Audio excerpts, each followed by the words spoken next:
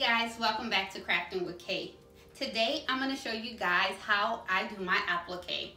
I'm so excited to show you guys, and we're just going to jump right into the video. What you would need to do first is, of course, have your image. I purchased all of my images from Stitchtopia, and I also purchased my images from Etsy. You will also need your hoop, which I'm using a 5x7 hoop. You will need some stabilizer. I purchased my stabilizer from Amazon.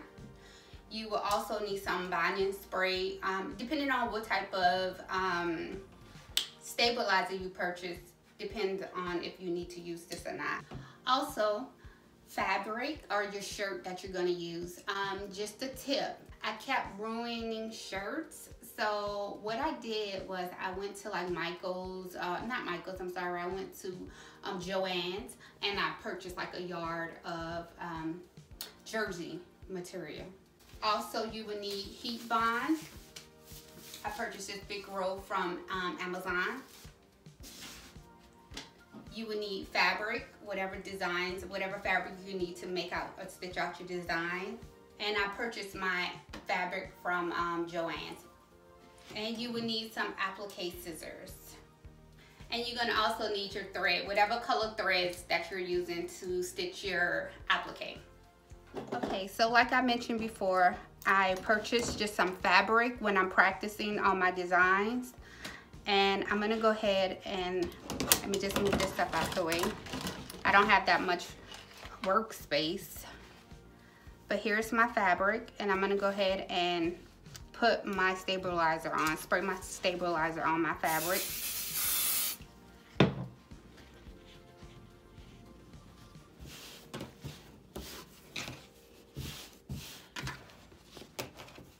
So I have a nice piece of fabric that I'm gonna put my applique on, and now I'm gonna go ahead and hoop it. I'm hooping it on a 5x7 hoop. This is the image I will be using in this project today.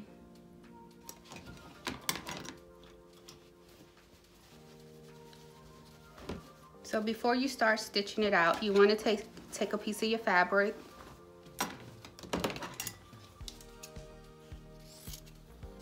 and you want to cut a big enough piece for whatever design that you're using. My design is not going to be that big, so I just need a little piece. And with these two fabrics, I already used it, so I have some scraps. So here are the fabrics that I'm going to use. Like I mentioned before, I had some scraps, so I decided just to include this in instead of cutting a brand new piece of fabric. But here's the thing I wanted to mention. Why we put the heating bond on the back of the fabric when we applique is because once you lay your fabric down and you put your first stitching around, usually you want to go back and you want to iron on top of it to adhere the fabric flat to your surface of what, you know, your fabric. I have a piece of fabric, but this will be your t-shirt.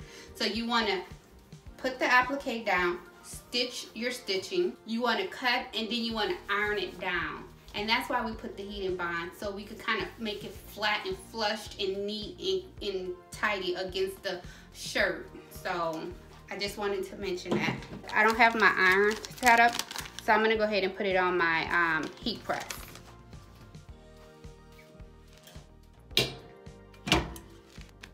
So you just pull this little piece of paper back, and you're gonna have this shiny little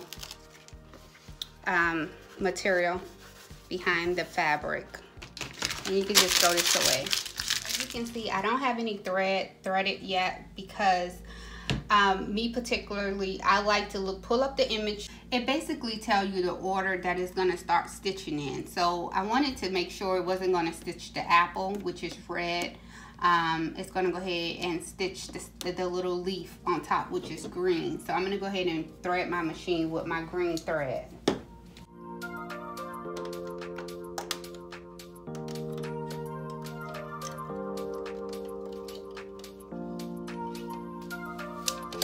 You just want to put your hoop on your machine, attach it to your machine,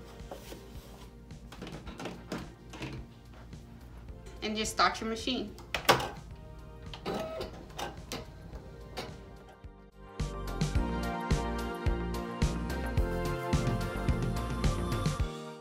here's what you have to keep in mind. You're gonna always change out your thread. Not all the time, but with applique, you're switching out your thread every time it prompts you to. So you just have to be ready for that. So I'm gonna go ahead and switch my thread out.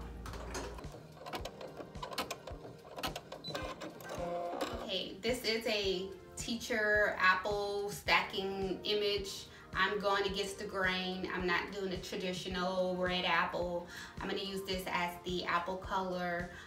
You can put whatever colors or whatever designs you want, and that's the beauty of applique. You can make it your personal way. So I'm going to try something different. So let's see how this comes together. So let's see. Let's go.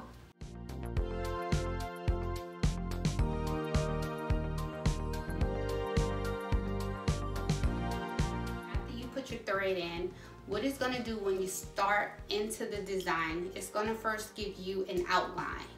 So this is what we're about to print out right now. We're not going to lay the fabric down. We're just going to do the outline so you can know exactly where your fabric is going to be. So as you can see, we have the outline. So what I'm going to do is, and you're going to see it, I'm going to lay my fabric to make sure that it's going to be within the outline of the apple.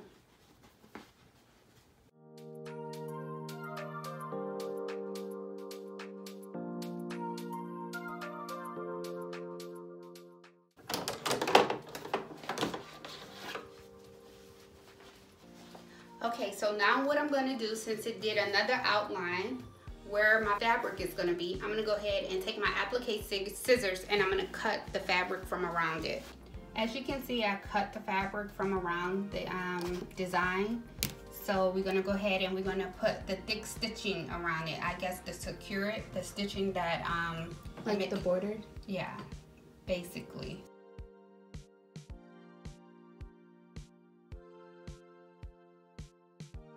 Okay, so now it prompts me to do the books that's under the apple. And so I'm gonna go ahead and I'm gonna change my thread.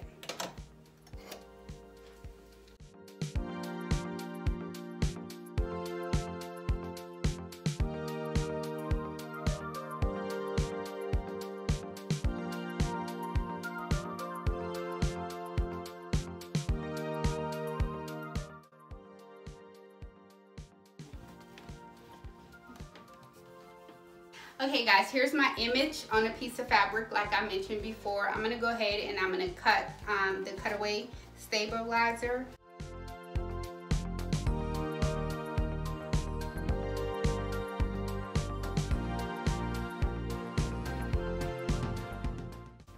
I hope you guys like this video. And remember guys to like and subscribe, and until next time, bye.